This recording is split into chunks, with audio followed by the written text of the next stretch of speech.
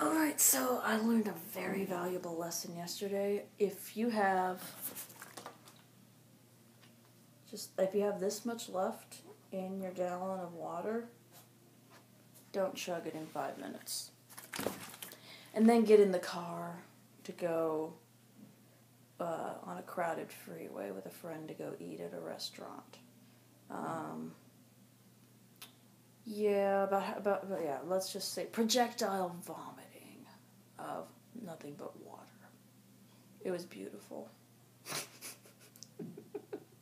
And then I went and ate, yeah.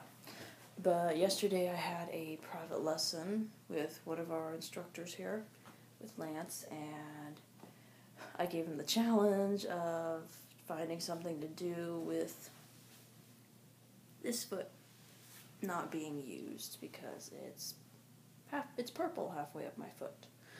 So we worked on a lot of escapes from kimuras and arm bars and some back attack options, including arm bar and triangle from the back.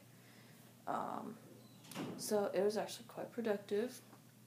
And then this morning I came in and we drilled. Just drilling some transitional movements for maintaining side control, switching sides when needed. I was kind of slow with some of them because they involve posting on your toes, which wasn't working so well. But at least I was still getting the movements in, and then after everyone drilled, they sparred, which I just watched. We had 3 new guys from our new affiliate school come in, and that was fun. I wish I'd been able to roll with them, but they'll be back, so get to play some more there. And and then after everyone got done, I grabbed Pound again to go and drill the stuff I went over yesterday with Lance.